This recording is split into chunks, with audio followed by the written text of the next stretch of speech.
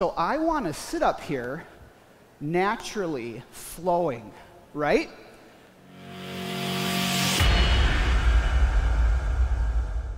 First thing I want to get with my horse is I'd like to be calm, forward, straight.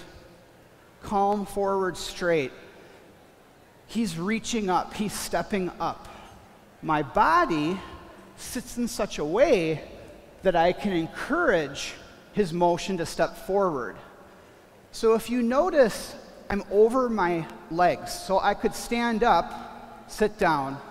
I can stand up, and I can sit down. If I were forking my leg up, my horse, you see him get tense?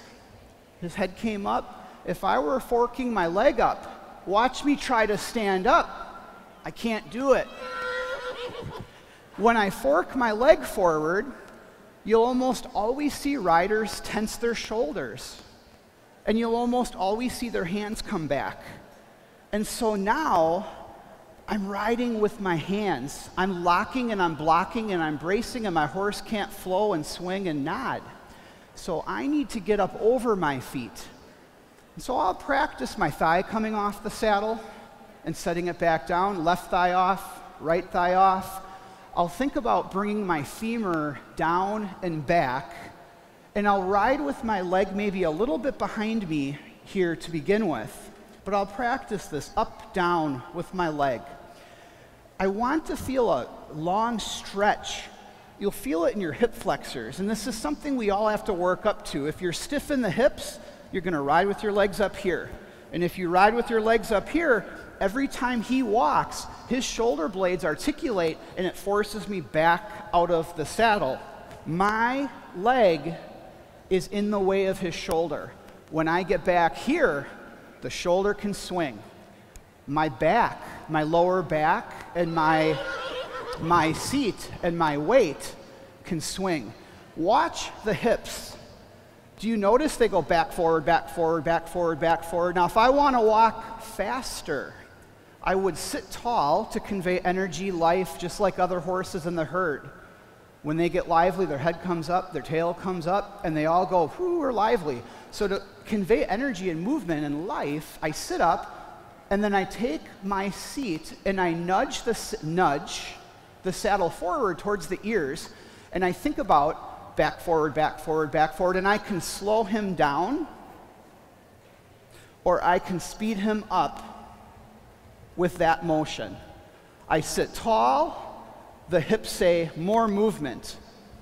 As I turn, I just think about a headlight being right here on my sternum, and I'll shine that headlight to where I would like to go. And if you relax your shoulders, your hands naturally come with your headlight, your torso, right? So if I'm riding two-handed, if I look to the left and I just shine my headlight, he rounds off and makes that turn.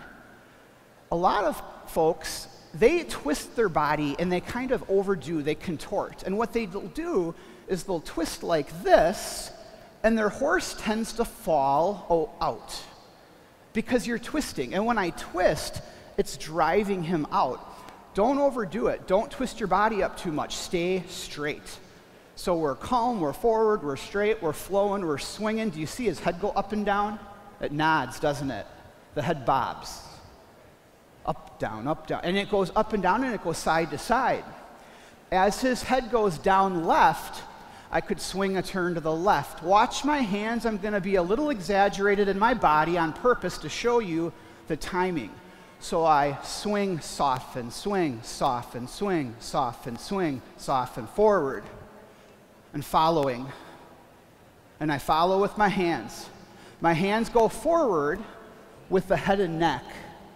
My reins and my hands and my shoulders and my arms follow the head and neck of the horse.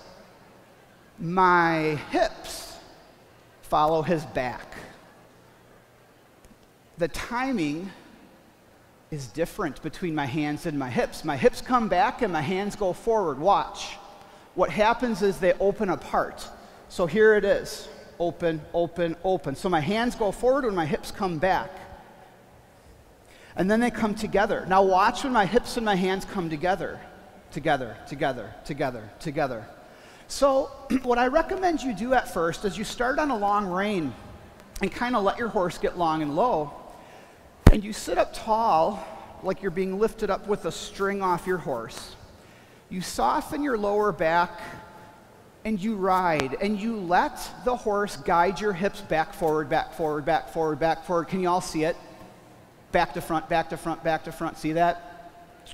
The second thing is you take your hands, put your hands on the horse's neck. You might have to lean forward a little bit, so don't live this way forever. But notice my hands go forward, forward, forward, forward. I pick them up and it's forward, forward, forward, forward, forward. You see that? So if I want to slow everything down, I'm going to pretend I'm going to get punched in the stomach, and I'm going to tighten up my abdomen, and I'm going to squeeze the rein like water out of a sponge. And I'm going to tighten up my abdomen, and I'm going to squeeze my rump. And all together, squeeze, release, squeeze, release, squeeze, release, squeeze, release. And what I'll get is I'll slow down or I'll halt. So to flow, we sit up and there's range of motion. I expand. My hips go more. He goes more. My hands go more. More motion. More, more, more. And to shorten stride, following is less, less. When you ride tense, how many of you have either done this or see this? You see riders that are like shoulders up to the ears, and their horse is tense because what they're doing, they're tight in the shoulders. Have you ever heard of heavy hands or light hands? Okay, it's just an expression. It's the shoulders. It's not the hands. Do you have soft shoulders or do you have tight shoulders? Can you picture what I'm saying?